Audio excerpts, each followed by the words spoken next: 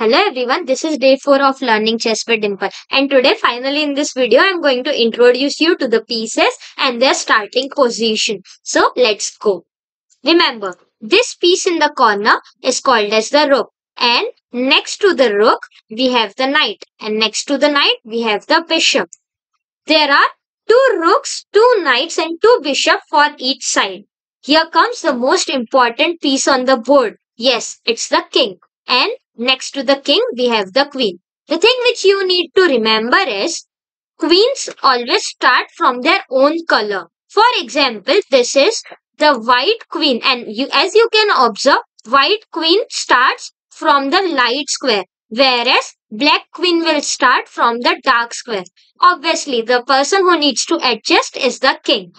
King always starts from their opposite color. White king will start from the dark square and black king will start from the light square. These tiny little soldiers in the front are called as pawns. There are 8 pawns for white and 8 pawns for black. See you in the next one.